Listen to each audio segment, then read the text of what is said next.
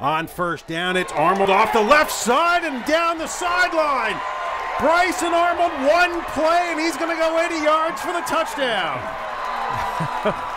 That's exactly the thing we were talking about in our key points. Brycen Armold, explosive. Well, he's a dynamic runner. I mean, he's got that ability to just turn it on and make a big play. I mean, they ran their off tackle power, got a man on a man, and gave Armold a little gap there, and he just took it the rest of the way. That's a great way to start off for Manheim Central. Holy smokes! If you're late to the ball game, you've already missed the first touchdown.